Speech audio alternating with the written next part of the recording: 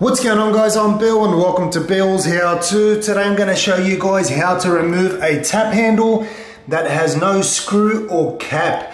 Let's get straight into it, guys. Let's do this. Alright guys, so we need to remove these handles here to replace the washer on the spindle. You can see here the tap is dripping non-stop and there's no visible way of actually removing these handles. Nice and solid. You can see here there's no outer cap, no screw location or Allen key or anything visible that's actually holding this in place. If somebody doesn't show you or tell you exactly how to do it, there's absolutely no way you're going to figure this out. The first thing we're going to do is shut off the main water supply. Alright, so now we've got the main water switched off. You can see if we undo this one here, there's no water coming out. And if we have a look at this one here, you can see it's a little bit wobbly. This one here is nice and tight. That tells me somebody's been trying to take this off by force and haven't succeeded. What you need to do is first of all remove the back nut here. And there's two ways that you can do this. The lucky way, if you're lucky, in this case we might actually be lucky. And then if you're not so lucky, I'm going to show you guys as well how to remove the actual handle. Now if you're lucky, you'll be able to gain access to the back spindle here. Not sure if you guys can see right there. You can see the brass section of the spindle and you'll be able to get an adjustable wrench. Once again, if you're lucky, remembering these ones here are on a tiled surface, so that means the tiles are packed out a bit and the spindle is recessed into the wall. So you might not be able to get your adjustable wrench in there without actually removing the handle. So like I said, if you're lucky, you can get your adjustable wrench on there and you'll be able to back this one here off, which we are in this case. So I'll quickly just loosen it. You can see there, it's now loose and I can remove this spindle if I want. However, what I'm going to do is put this one here back because not everybody is lucky.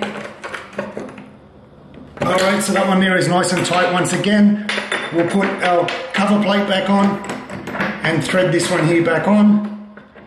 I think the person that designed this little feature that you guys are about to see wanted to make everybody's life absolutely very, very difficult. So what you need is this little tool right here, which is a tap handle removal tool.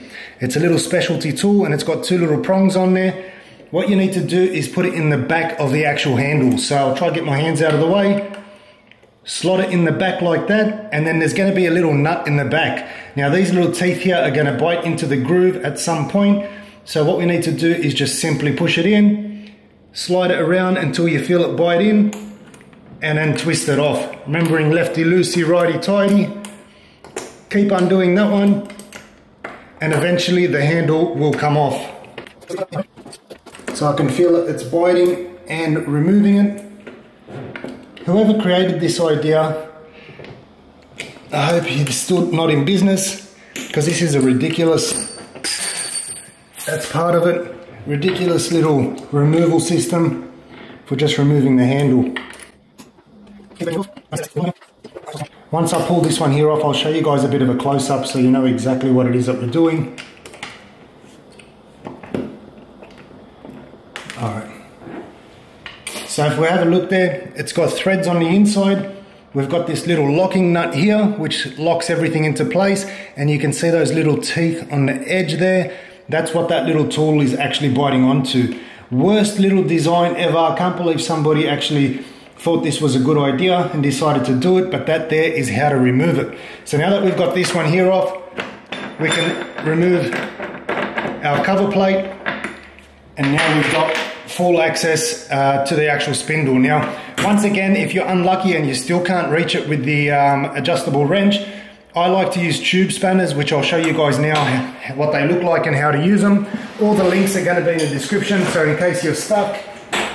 Alright, so these are the tube spanners here that I use to remove spindles, especially when they're recessed really deep in. It comes with a whole range of different attachments that fit pretty much any spindle out there. This one here can be put over the top and used as leverage or an extension. Once again, you can put your adjustable wrench on here and back that one there off, or you can use a little rod that it comes with, slot that one there in, and then just twist it over to the left. Once that comes off, we can then remove our spindle, pull out that damaged washer that's been causing all these problems. and that there is the cause of our issue here. So you can see there where it's completely recessed in. It's got a little groove, so water's been traveling in and out, and also the side of the washer here has been nicked. If I press this with my thumb, it's no longer soft, which means it's not going to be clamping down as nicely as it should. So we'll quickly replace this one here. So we've got our new washer, put that one on top, twist it back on. We'll lock everything back down. Once again, you can use that extension rod. That's nicely locked. Now we can return our tap handle and cover plates.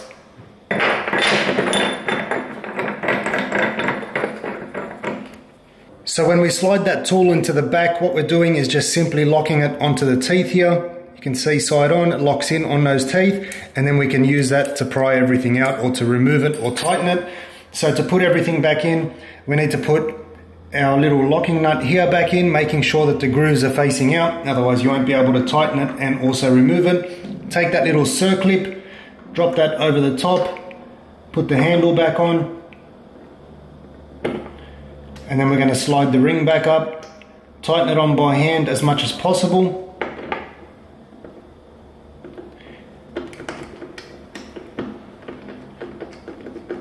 Once you've got that one there in as much as possible, we're going to follow on with our little tool here. Alright, so once that's on, we can now close our taps back up, switch on the water, and make sure that this is no longer dripping. So now the water supply is back on, you can see there's no more dripping. Open up that tap, close it back up. Perfect. Hopefully you guys have enjoyed the video and you've learned something new. As always guys, like, comment and subscribe. Until next time, I'm Bill. Thanks for watching Billshowto.